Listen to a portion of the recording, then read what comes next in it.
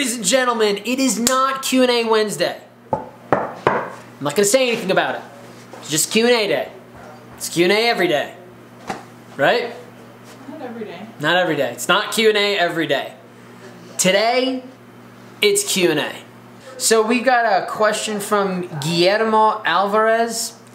Love that name. Professional engineer, Solomon Colors. Sale manager, Latin America and Caribbean. Good for you, dude.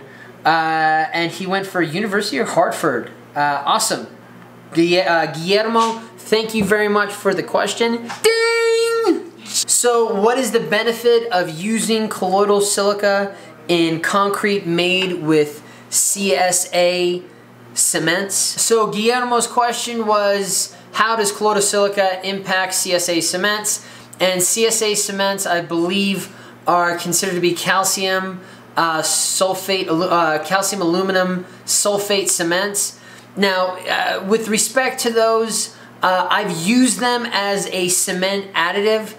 We've worked on many projects where we needed exceptionally higher strengths, and CSA cements were added to our type 1 or type 1, 2 or type 3 cements that we were using in our projects, or I prescribed them in as a cement additive to get that extra boost of strength.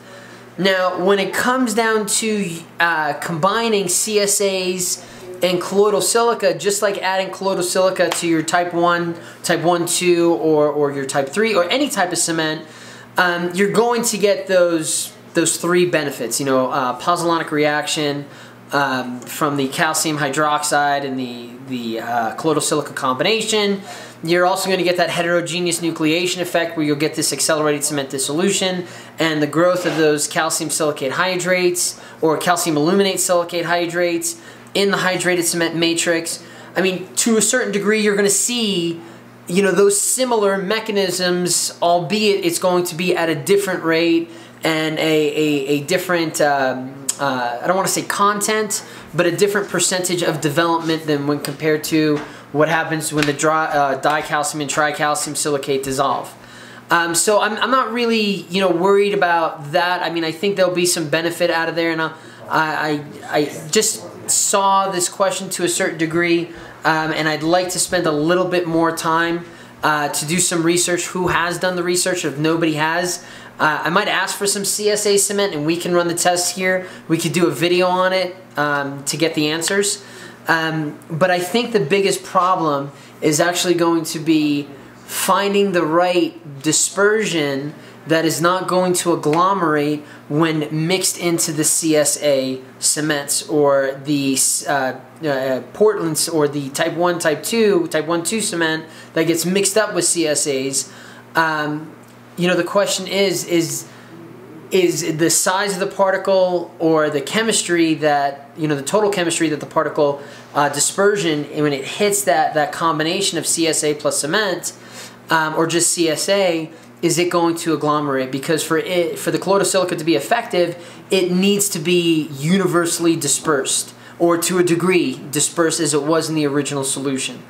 So that would be my only concern. With that, I would suggest either using a really large particle size, staying away from smaller particle sizes, those larger particle sizes that are untreated, normally a little bit that electrical double layer, and that's what we're concerned about. That electrical double layer is a lot bigger just because of the size, so it's more resilient to the changes in chemistry.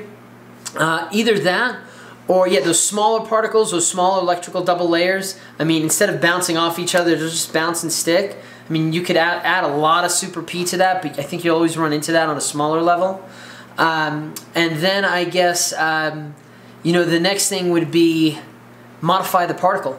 I mean, you're going to give up some of that pozzolanic activity, but I would modify the particle, treat it so that you only have tails of that silica coming out, and that'll control that. Maybe an instantaneous reaction or agglomeration, and because you still have a nanoparticle, you'll still get that heterogeneous nucleation for cement dissolution, as well as that nucleation or seeding effect on the surface of that particle. And if you have the tail coming out, you should still get some pozzolanic activity. So yeah, that's what I would primarily be concerned with, and I would love to run some tests. So yeah, hopefully we can continue this research. I'll look into it a little bit more, see if anybody's already done it.